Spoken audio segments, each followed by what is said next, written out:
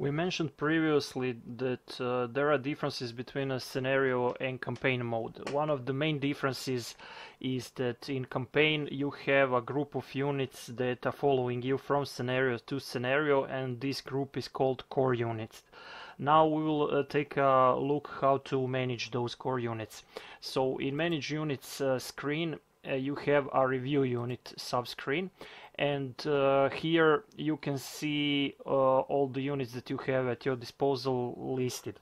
As I've mentioned previously, I'm doing this tutorial on an alpha build, so there are a few rough spots. You can see that this line here is not where it should be, and some things are not working, like refresh, menu refresh. You'll see that as we go.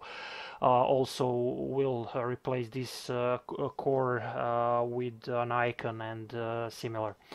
But you can see basically where this is going. So units that are core units are marked as core. This is, for example, HQ unit. HQ units are units that are lent to you by HQ, and after the scenario is done, they get returned to the high command. As for the core units, they continue to the next scenario. You can see that there are 3 core slots left remaining.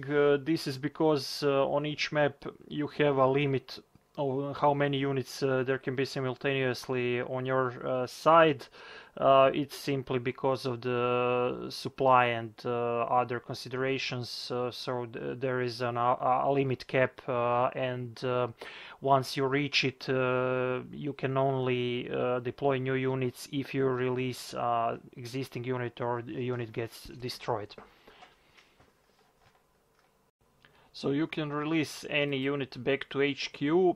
It will free up a core slot and also give you back some of the influence spent. So if we, for example, select this infantry and click release, you see that the unit will get released. As mentioned, influence and core slots didn't refresh, but if we close and open the screen, you will see that it changed.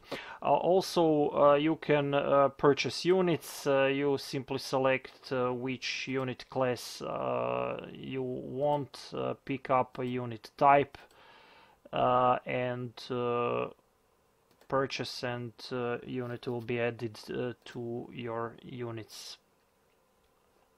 As mentioned, we need to refresh this. Each unit has a unit commander.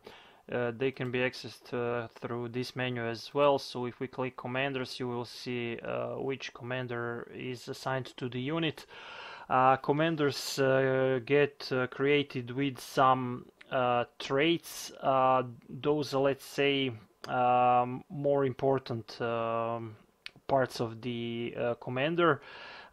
This is something that you are born with and rarely change. Each trait has a number of skills assigned to it, and once you have a trait and level up, you can pick a skill from a list of skills that are assigned to that trait.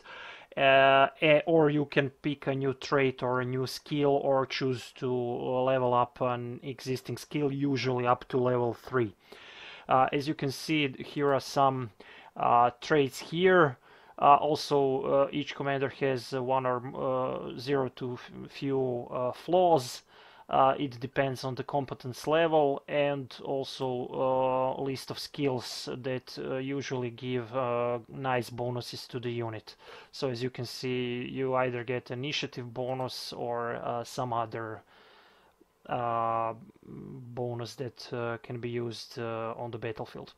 Also, you can at any point choose to replace a commander. It costs influence, and also you will notice that commanders that you can choose from have different levels of competence.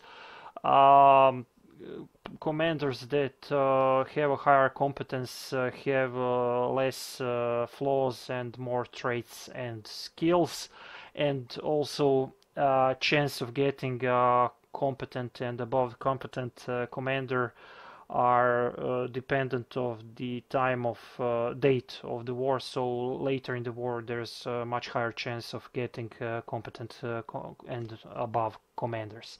So if we, for example, choose the competent commander, we of course don't see anything until we confirm the replace, and now we see that it's pretty poor commander with only one trait and no skills. But we can also find some. We can see that the better the commander, more skills and traits are present. We will talk about HQ help menu next. This menu simply gives you sort of like ability to call your command and ask for favors, and it will cost you influence.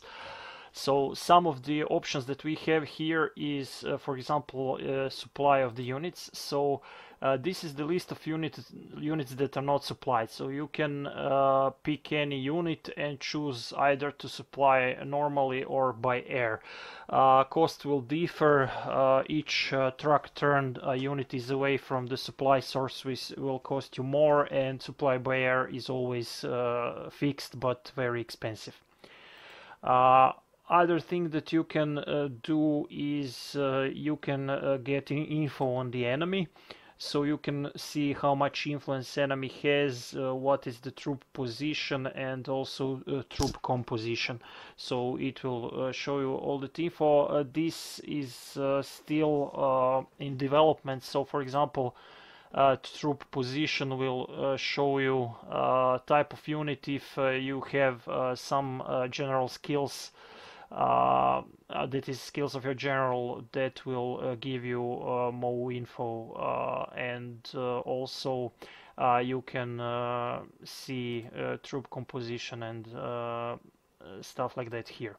Another thing that you can do, you can also scout map, so you can pick any part of the map, and it will send a scout plane to reveal this location. Also,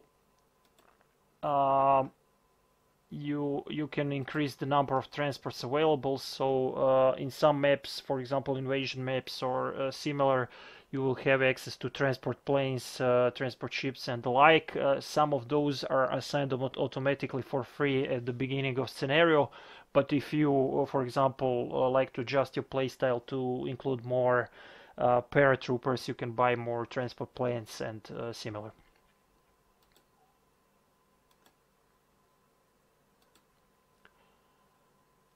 And also you have a review campaign.